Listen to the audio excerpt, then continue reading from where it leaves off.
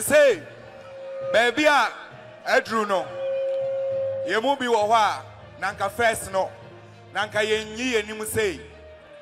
But say ye nyini na ye kɔ ye nim no na ye dru pempenso bi a e wo say ye nso ye yetimi di ye ni eka ho. Say oman no betu mpon a na wo say emrante ne mmaba wa ye nso ye de ye ho ka ho. Ghana must work again, Samini tells Akufo-Addo.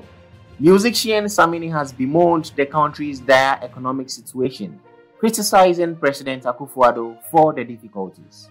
Samini, in a Facebook post, said that because he believed in the president's message of change, he supported him to win power in the 2020 elections. Registering his disappointment with the turn of events, the My Own hitmaker stated that his soul bleeds. Our investments wash away daily as the dollar openly whips our cedi.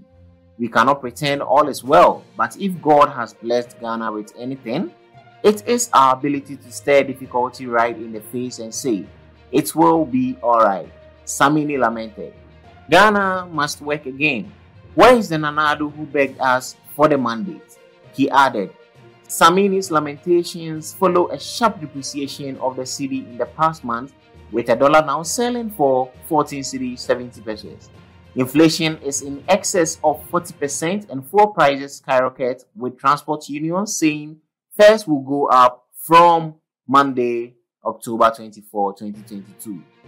Government spokespersons insist internal factors are responsible for the economic decline, while sector experts, including the World Bank and the opposition National Democratic Congress (NDC), blame poor economic decisions for the challenges.